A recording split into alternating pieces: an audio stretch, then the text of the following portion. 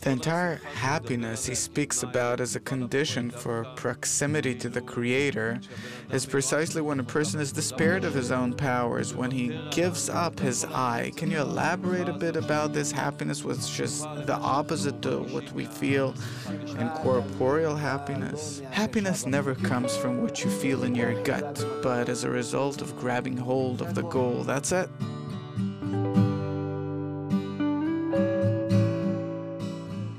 Happiness can be above any state, good or bad, confusion, philosophization, whatever.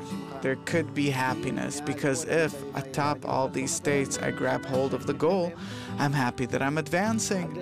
Of course, the path isn't paved, it's not beautiful, it's not a highway or anything, that's obvious.